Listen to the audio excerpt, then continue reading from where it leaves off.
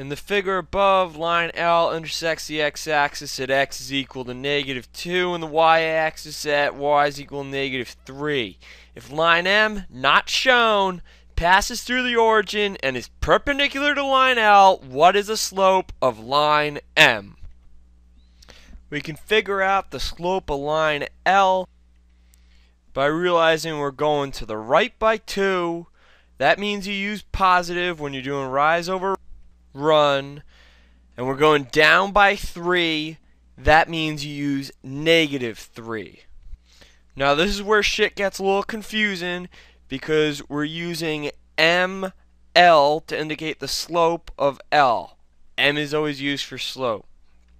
Now we're doing MM to indicate the slope of line M.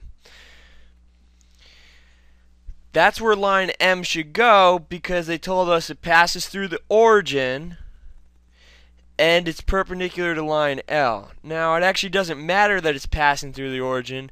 The only thing that matters is that it's perpendicular.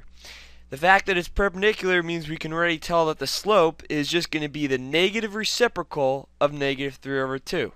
The negative reciprocal of -3/2 is +2/3.